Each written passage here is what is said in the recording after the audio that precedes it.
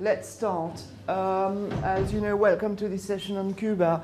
There will be a translation which will be provided from Spanish to English, in fact, because we realize that most of you do not speak Spanish, and the questions and answers obviously will also be translated. So yeah, it don't need to be translated because first of all I will only speak for 5 minutes and then I will speak English. So just to make it simpler. So welcome to this session with on the FORGEC project and this session of discussion on Cuban higher education in the field of management.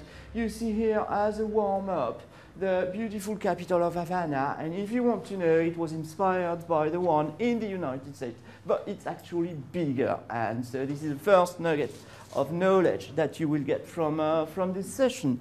Now, if we go into other things, why are we here? Is because EFMD is leading a 4-year project, which is funded thanks to European funds, started initially in 2012 and will end up in 2016.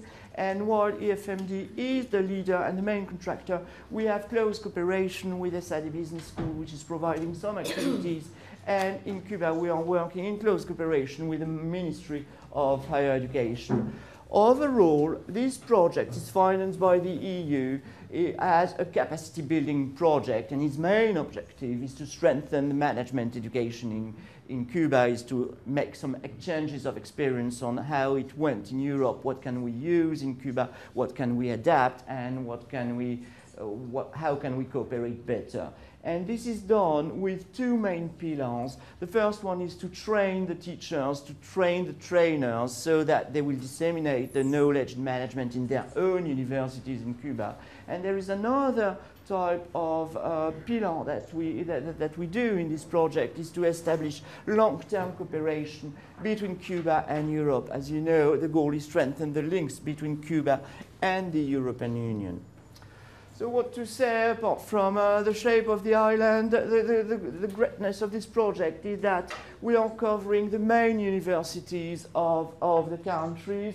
From, of course, we have the university in the capital city of Havana, but we also cover the other universities that you can see on this map. And all these universities do organize some programs, some training programs, or do cooperate in quality assurance system.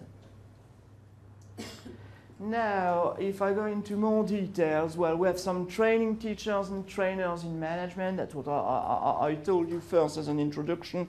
There will be 8 training programs in management that are delivered in the 8 universities in the entire country. And one among the expecting results, we will have something like 200 professors in management, 80 local actors from the emerging non-state actors, people that help the evolution of the Cuban economy, and also at the same time, consistent with the idea of developing quality assurance program, we do train university managers.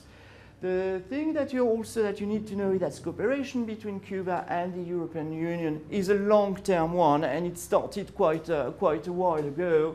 The EU has been cooperating with Cuba in the field of higher education, among others, for more than 20 years now, and this program is the amplification, is the crowning of anterior training programs that were developed by ESADE and by a consortium of other universities in Europe, such as HEC, such as Universidad Nova de Lisboa, and so on and so on. So it's truly a European project. So this is for the consolidating part. And the last part is establishing long-term cooperation. This is also why we are all here in this room today.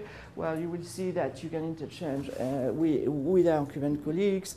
But basically what we are doing at the moment is setting methodological centers in each of 6 Cuban universities. And these centers for developing management education will work as a pedagogical resource center. So they will collect, they will store, they will disseminate materials that have been created by the European professors, by the Cuban professors, by the Cuban participants to the project. They will disseminate it in the different universities. They will also provide some methodological support, and this is where EFMD is playing a major role by cooperating with the institution to develop quality assurance system based on our experience of accreditation, of course. And also they will be the point of contact for the potential European partnerships. So if you need to, if you want to develop partner to be closer from Cuban institution, these methodological center in these universities are here to help you. So this is it now for my part. If you need more information, we have a website, obviously. We also have some brochures. We have some brochures on the project that gives you more details. And we also have some brochures of introduction of the participating universities with all the contacts and so on and so on. And of course, if you need any more information, well, feel free to ask me, feel free to ask Francesca, Phil Boriana from the Cuban team, and the Cuban director, the European director of the project, Julio Rosgel, that you already know. So this is it now. I'm glad to leave the floor to the three most charming ladies in Cuba. You always think that Cuban people, it's birdied, revolutionaries, and so on, but no, it's also charming ladies, and I will give them the floor. And I will first introduce Dr. Mariela from the Ministry of Higher Education, who will make a small presentation overview of the project, and then Dr. Maria de la Agrarian University of Havana, and then Dr. Amartya from the National Council of Accreditation in Cuba, from the Ministry. So, thank you. Es un